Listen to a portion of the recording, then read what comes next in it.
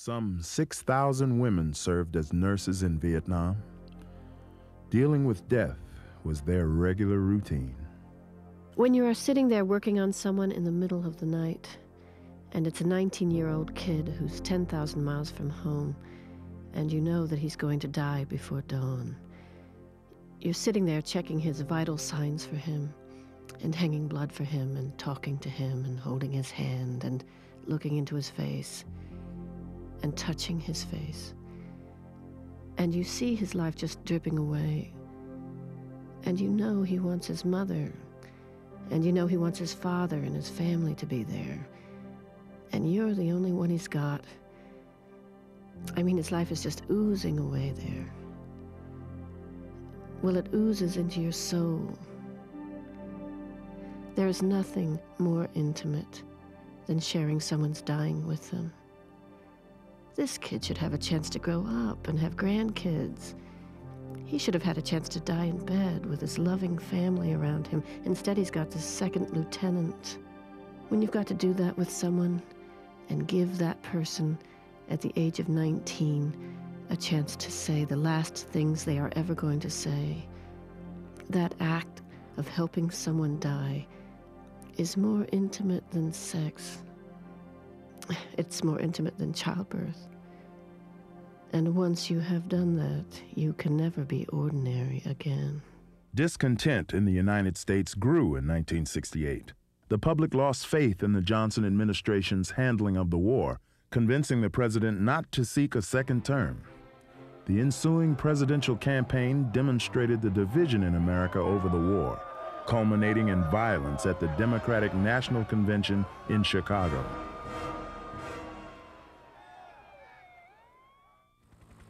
By July 1968, troop levels in Vietnam had reached 550,000. College campuses became the focal point for many anti-war demonstrators. Marjorie Swan offers a glimpse into one protest. It was a beautiful sunny day on October 16th on the Boston Common. I walked around with a sign, watching between 4,000 and 5,000 people assemble for the ceremonies known as the Resistance. An attractive blonde woman carried a sign, LBJ killed my son. Amid some heckling, the speeches got underway, and professors, clergymen, and young resistors gave their reasons for resistance. We lined up then, the young men and clergy first, and walked the long way around the Common to Arlington Street Church, which has a history of harboring war resistors. There were so many of us that at least 1,000 stayed outside, lined along the sidewalks, listening through loudspeakers placed on the spire of the church. Perhaps what was the most exciting for some of us was the sense that the church was finally coming into its own, doing what a church and its representatives should be doing in a society racked by violence and injustice. The Reverend William Sloane Coffin, chaplain of Yale University, offered on behalf of a number of clergy to provide sanctuary in the churches and synagogues to draft resistors. Then draft-age men were invited to come to the altar and turn their draft cards in to representatives of various faiths, including humanist and atheist, or to burn them in the flame of the altar candle. A moment of silence called in memory of all the victims of war even brought silence for at least half a minute from the right-wing hecklers and multitudes of police standing out on the street corners with us. Approximately 180 young men turned in their cards, and 80 more burned theirs. A final hymn and carillon chimes ended the service, and the young war resistors filed out of the church to the applause of the outside listeners. Maybe this is a beginning of fulfillment of the old adage, wars will cease when men refuse to fight. Don't these anti-war protesters realize they are giving the enemy real comfort and support? Anonymous U.S. infantrymen recovering from battle wounds.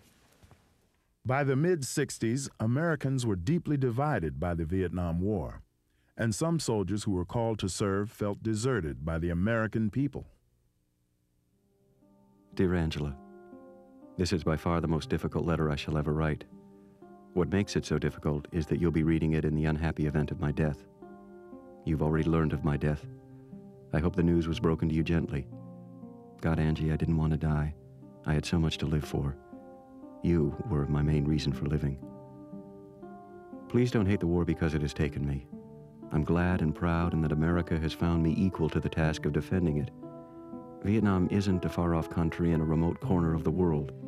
It's Sagamore, Brooklyn, Honolulu, or any other part of the world where there are Americans. Vietnam is a test of the American spirit. I hope I have helped, in a little way, to pass the test.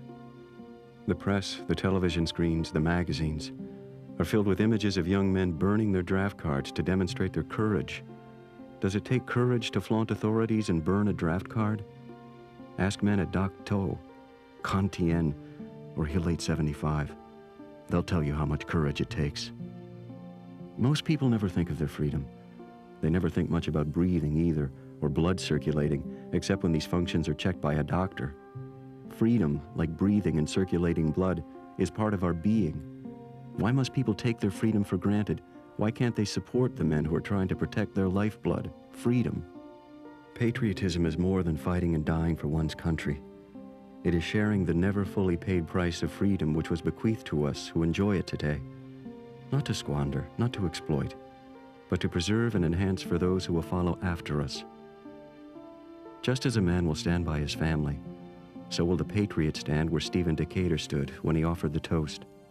Our country, in her intercourse with foreign nations, may she always be right, but our country, right or wrong. I want you to go on to live a full, rich, productive life. I want you to share your love with someone.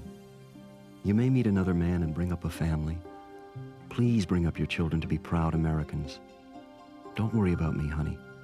God must have a special place for soldiers. I've died as I always hoped, protecting what I hold so dear to my heart.